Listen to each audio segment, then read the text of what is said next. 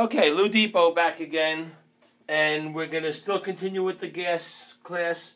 I'm going to introduce you to a couple more items. This is nothing more than a spool of 12 gauge copper wire coated in plastic, so it's protected. The copper is in there.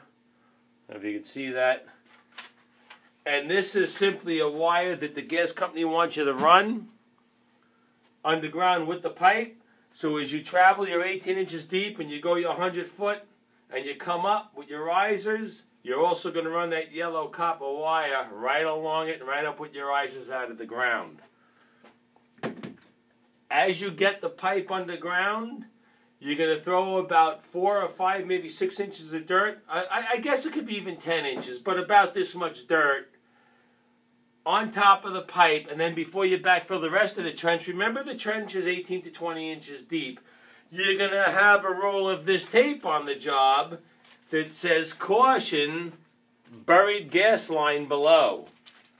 And this is very important because if there's an inspection, and there's going to be, and this is nothing but a roll of metallic tape, and it has that.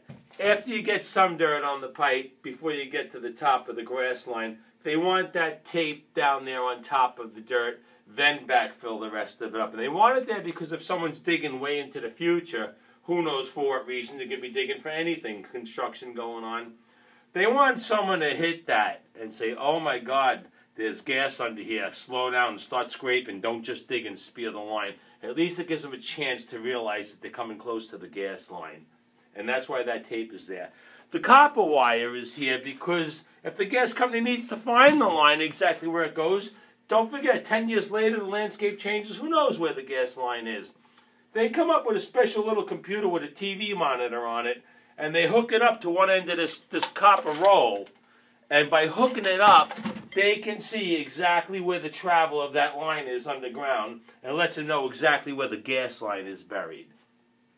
So it's the gas line, the copper roll, and then the tape. And I'll draw it for you real quickly so you have an idea of exactly what's going on.